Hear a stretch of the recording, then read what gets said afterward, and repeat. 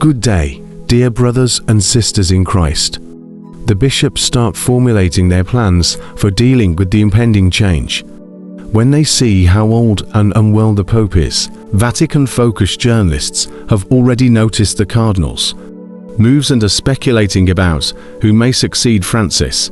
Additionally, they are particularly worried about this election because it carries very significant implications for the future Pope. First, it's unclear if Francis would stick to his course, given that his papacy was more disruptive than others. Second, since there are clear indications of the start of the trial amid the uncertainty, there are also prophecies that emerge as divine guides for our time. We shall discuss here what the prophecies have to say about the Church and the Pope in the context of our current day, and considering the foreseeable future, what strategies are liberals and conservatives using to find Francisco's successor? For predictions about the popes, those of Garabandal, St. Malachi, St. Pius X, and Fatima are still applicable today. Conchita di Garabandal was told by Our Lady in the 1960s that with the demise of Joan XXIII,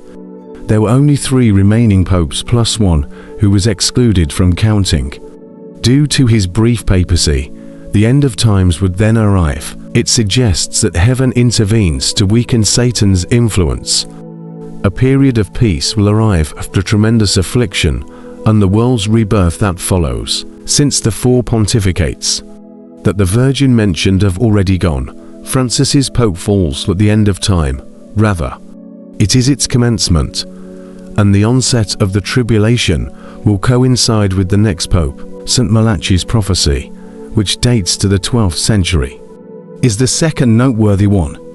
He provided a motto and a few succinct Latin words to identify each of the 112 popes, starting with Celestini II in 1143. Furthermore, the portrayals of him are true overall. Pope 110 be recognized by the words of the work of the Son that he used to address John Paul.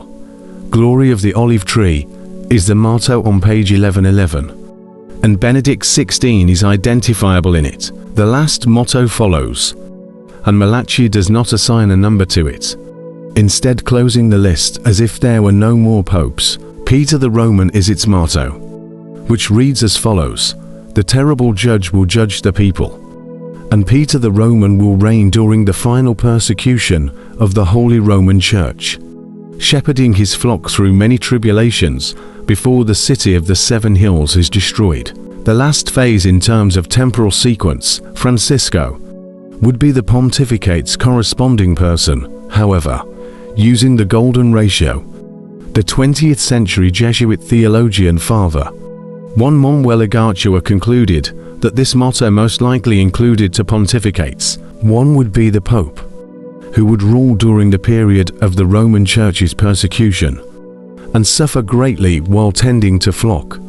He refers to him as in persecution and says he was in charge throughout the dark period. The last motto, number 113, is Petrus Romanus, which refers to the pontiff in power at the moment of Jesus Christ's intervention and the end of the tribulation, just before the victory of the Immaculate Heart of Mary, the new Pentecost, and the peace era. However, there is an alternative reading that claims that 2 of Igartua's mottos relate to groups of pontiffs rather than individual pontiffs.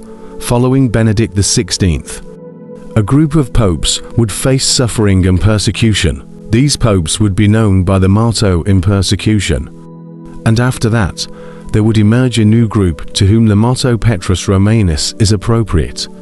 This group would rule from the time of peace until Jesus Christ's second advent, which will occur several centuries later. St. Pius is the subject of the 3rd prophecy that is pertinent, but he will suffer a terrible death after a little reprieve.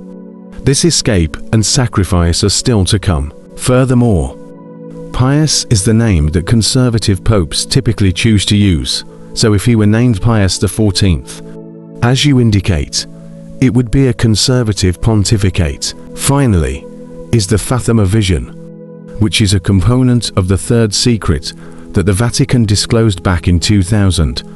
That vision has several keys. A fake pope or another bishop clothed in white appears beside a persona labeled as the pope. It suggests that there may be a split and the reign of two popes. The pope is martyred along with other consecrated and devout individuals, which is the second important factor. This is connected to Maria Julia Johannes and other prophecies. Many predict that there will be a pope who escapes the Vatican during world fighting, the third persecutions and martyrdoms, social unrest and fighting resulting in half of Rome being destroyed, and the Pope being captured and executed. What do we have now? Taking into account these simplified prophecies, that we are experiencing the same suffering and persecution as the popes, there may be a schism in the future as it will become more obvious that there are two churches, one fake and one authentic. Amid a major European conflict, the incoming pope or his successor will have to escape Rome, be executed by hanging, and see the Vatican captured and demolished. Additionally, the next pope or his successor would have a conservative outlook. In other words, the liberal tenor of Francis's papacy would not be upheld. Does this imply that a conservative will be Francis's immediate successor? Not always. It can be the one after that, or the one after that, considering that Francis appoints 75% of the cardinal electors. He is being held back to ensure the continuation of his dynasty. He also promoted liberal bishops to the cardinalate. Additionally, he's pressing the pace to bring in more progressive practices inside the church, such as the fiducia supplicans and the synodal church. But the conservatives are also hedging their bets. Early in 2024, a paper titled The Vatican Tomorrow, purportedly coming from a conservative Catholic cardinal, began to circulate among cardinals. It states that recovering and re-establishing the realities that have been gradually lost or distorted among many Christians must be the goal of the future pontificate. It also states that salvation is available to everyone, but only by Jesus Christ, that God is both a compassionate and just being, that He cares deeply about every human existence, that He is both a judge and a forgiving being, and that He is both a Saviour. That man is a creation of God, not of himself, that he is a being endowed with intelligence, free choice, and an everlasting destiny. In addition to emotions and cravings, that knowledge of the universe and human nature may be gained by reason and divine revelation, which include unchangeable objective truths, that the scriptures, which contain God's word, are trustworthy and infallible, that sin is real and has deadly consequences, and that the Church is charged with the responsibility and authority to make disciples of all nations, and that there are repercussions for not gladly accepting this job of missionary and salvific love. That concludes the future pontificate prophecies, and how conservatives and liberals are arranging themselves for the upcoming conclave. Furthermore, I want to know if you believe that the next pope will be a liberal or conservative.